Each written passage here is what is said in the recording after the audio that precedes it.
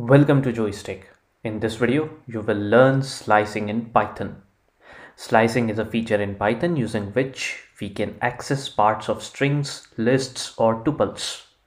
I have tried to cover the concept in depth by providing a lot of examples, and I want you to go through each one of them carefully.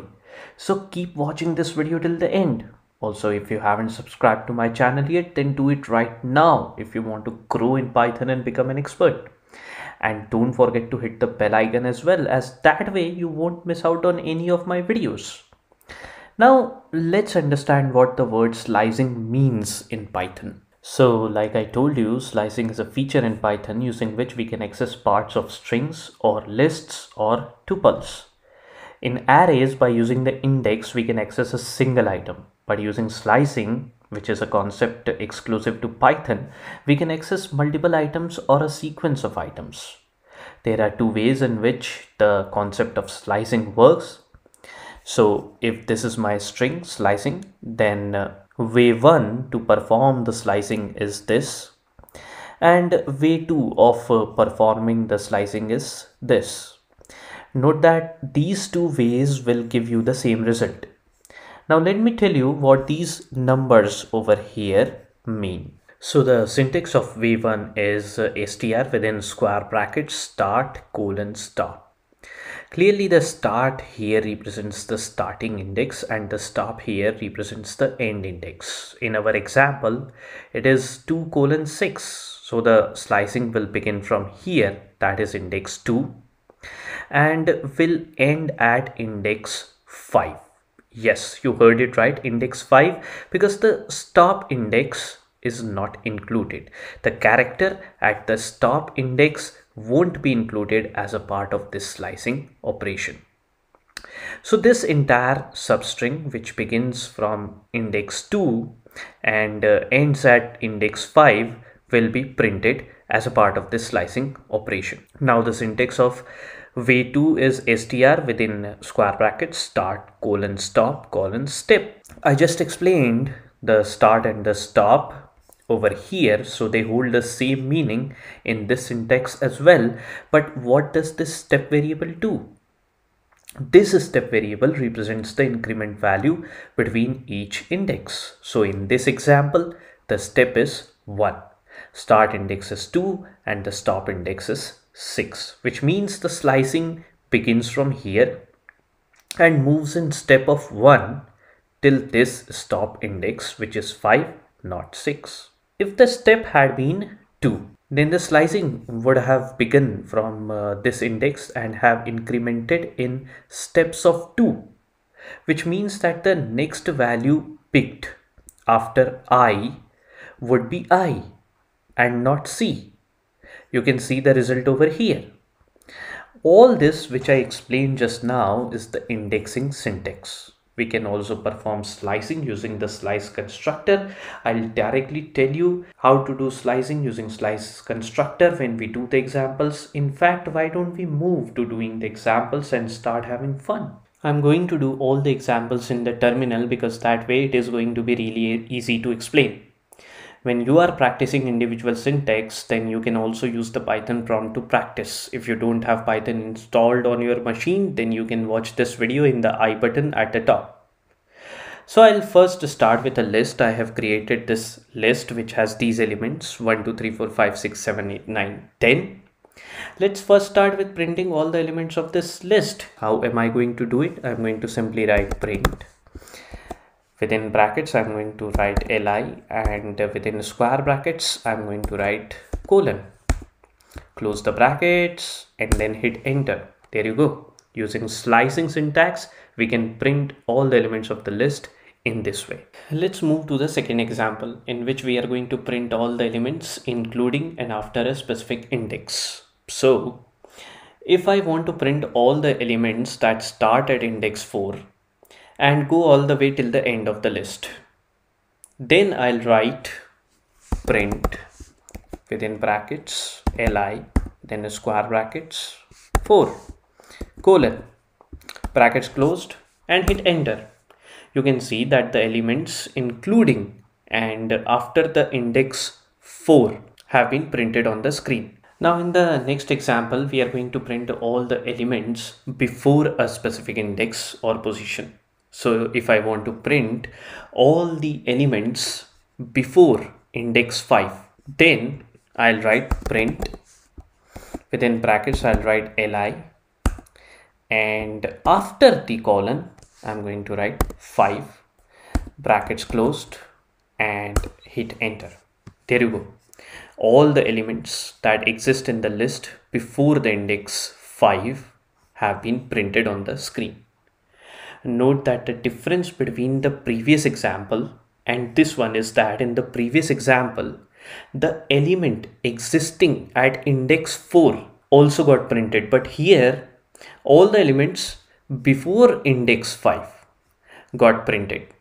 So index 5, the element at index 5 was not considered. This you have to mind. Now let's say I want to print all the elements that start at index 2 and end at index 7. That means I want to print all the elements from 3 to 8 from this list. I can easily do it using the slicing syntax. So I will write print.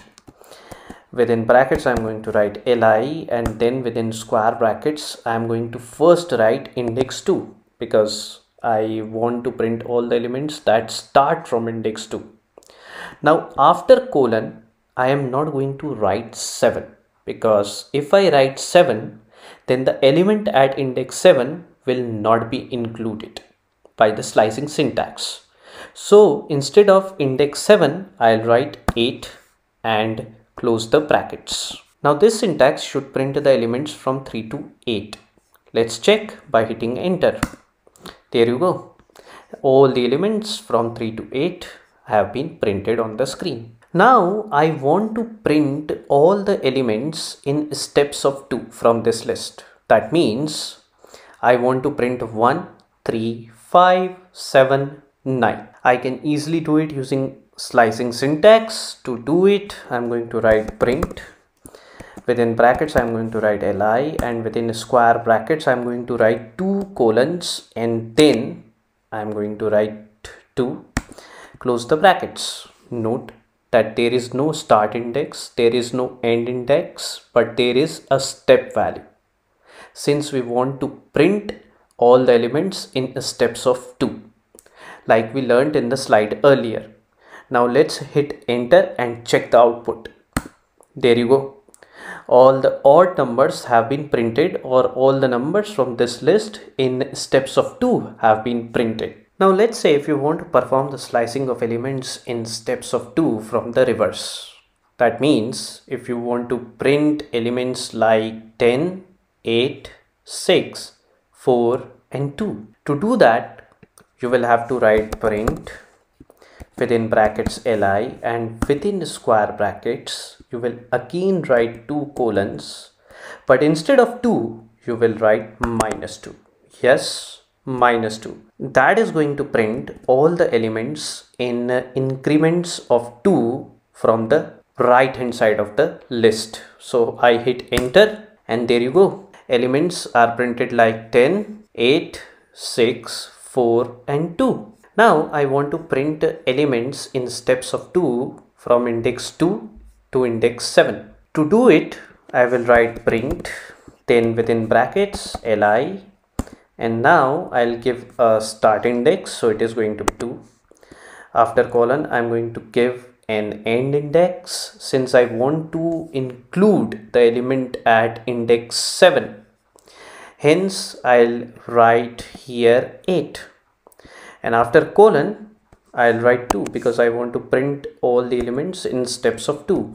Brackets closed, and I hit enter.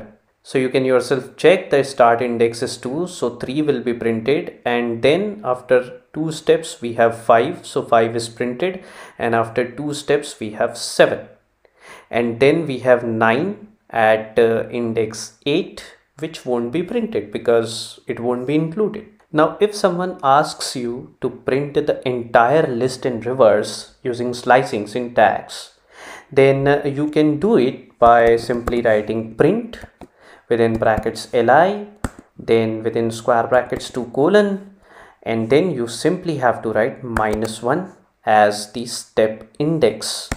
Brackets closed and hit enter. There you go. The entire list has been printed in reverse order. If you are still watching this video, then you are already getting good at slicing, as you learned a lot of examples of slicing using indexing syntax. I should say that this syntax will apply to a string as well to perform the slicing operations on it.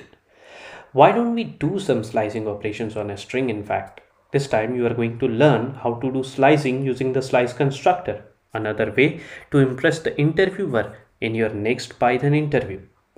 Using slice constructor, you will create a slice object which you will then use to perform slicing. You can create an str variable similar to mine and initialize it to a string of your choice. I have chosen slicing as my string. So I'll first write the name of the object. I'm going to write SL as the name of the object followed by an equals to sign.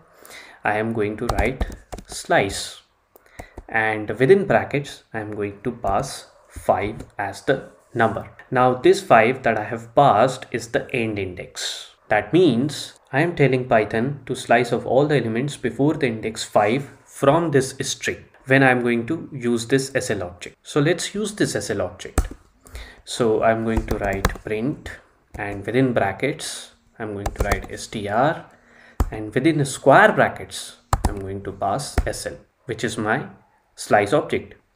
Let's hit enter. You can see that all the characters before index 5 have been printed on the terminal. Now let's extract the substring licin, L-I-C-I-N, from this string. To extract a licin from this string, you'll have to first create a new slice object. So let's create it. I'll call it SL1 followed by an equals to sign. I'm going to write slice constructor syntax. And now I'll have to mention the start index first. So L starts at index 1. So I'm going to write 1, after which I'm going to write comma, and my end index is going to be 6 because I have to include n and it is at index 5. Therefore I'm going to write 6 and I'm going to close the brackets. So my object is created. Let's use this object to extract our substring. So I'll write str and then I'll write sl1, brackets closed. I hit enter. There you go. The substring has been extracted. Now let's try to extract a subsequence SIIG from this string. So for that you will create another slice object for better clarity. So I'm going to name it as SL2. You can name it whatever you want, and then you'll write slice, and within the brackets you'll write none for the start index, none again as the end index. Since we do not have any index to specify, we are considering the entire string, hence I am using none as the start index as well as the end index, and this syntax is very much specific to slice constructor. And as the step index I'm going to mention 2 because I am interested in printing a subsequence which is basically constructed of all characters being read in steps of 2. So I'm going to create my slice object after hitting enter, and then I'm going to write print. Within brackets I'm going to write str, and then I'm going to make use of this slice object.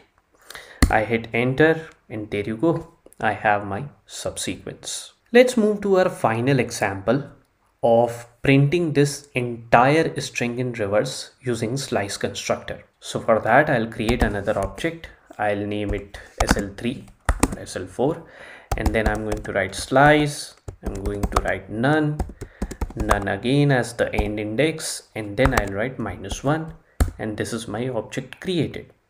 Now I'm going to use print str, and I'm going to use this slice object SL3. Let's hit enter and check what's the result. You see the entire string slicing has been printed in the reverse order. Alright, this was the last example of slicing. Believe me, if you do all these examples that I have told you in this video, then you are going to get very good at slicing. And of course, you will have to practice more to be an expert in it. If you enjoyed this video, then hit the like button. I look forward to helping you with Python programming. If you have any questions related to slicing, then do post your questions in the comments section. If you want to grow in Python and become an expert, then do subscribe to my channel Joey's Tech if you haven't done it already. And only for this video, goodbye and take very good care of yourself.